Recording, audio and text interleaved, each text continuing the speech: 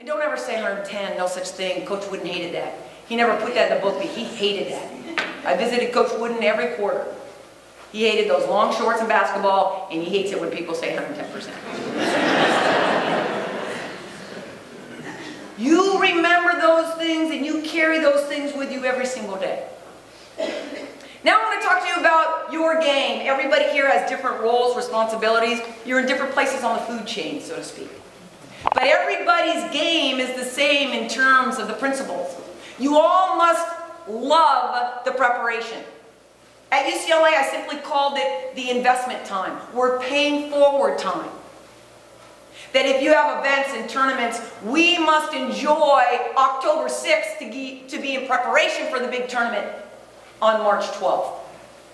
And we respect the baby steps that we take. And you, as supervisors and coordinators, you really, really document everybody's little baby successes. People don't need a lot of money in their pocket. They need to know every day you've got an eye on them. Say, hey, you know what? Good job. Good job takes 1.25 seconds. Good job.